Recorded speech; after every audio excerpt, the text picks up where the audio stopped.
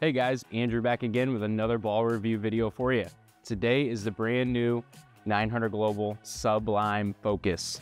If you guys love the original Sublime, the solid one has finally made its appearance. So let's get out on the lanes and see what she's like. On the left lane here, which is applied with our high volume 43-foot pattern, and for those that watch our videos, you know this pattern is pretty well suited for all the big core and strong cover balls we film on this channel. So nothing new here, starting to the right with some straighter angles and using my quote fluffer release with some faster than normal balls. I drilled this new Sublime Focus pin under my bridge, which is about 4.5 for my PAP. So far, as you can see from the shots with different angles, hand positions, and ball speeds, the Focus is really impressing me. I like the way it digs into the oil thanks to the immersed AI core and reserve blend solid cover. While I see this being pretty strong in the mid lane, I feel this will potentially be an option for fresher house shots because it still tries to tip and not be too forward down lane. For me, when I review a ball and start determining if it's going to be something I like, I want it to respond to what I do at the release point. As you can see, this ball responds consistently and predictably almost every time, which is always a really good sign when looking at a new bowling ball. All right, that's going to do it today for the new 900 Global Sublime Focus.